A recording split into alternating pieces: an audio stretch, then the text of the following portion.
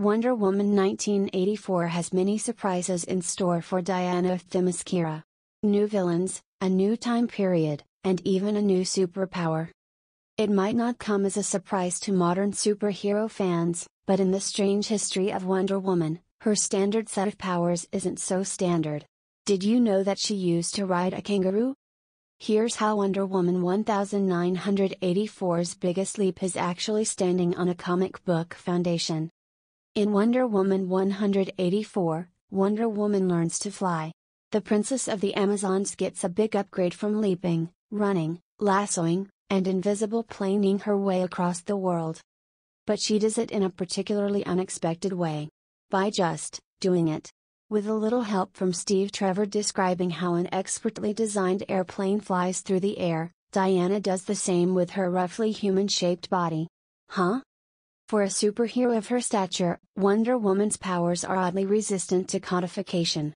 Sure, Superman has gone through some periods of power creep where he could do things like super-inventing, super-ventriloquism, or yeeting himself back in time by accident.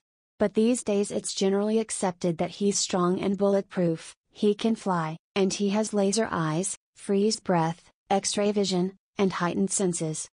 Wonder Woman is super strong and super durable, but not bulletproof, otherwise why would she need to do the bracer thing? And is one of the world's greatest fighters with tons of charisma to boot. But beyond that it gets muddy.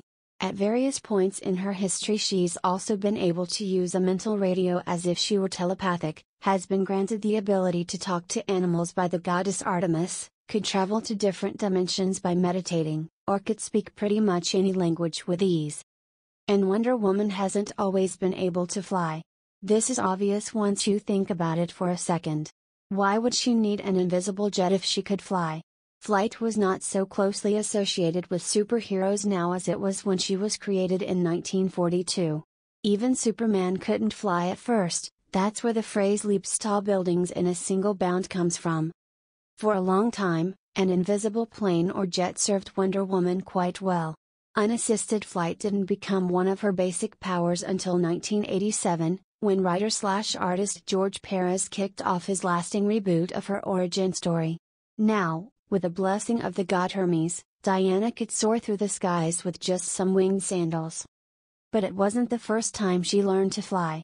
In the 1970s, Wonder Woman lost all her powers for a short, but memorable and infamous, period, and when they were restored she also rediscovered an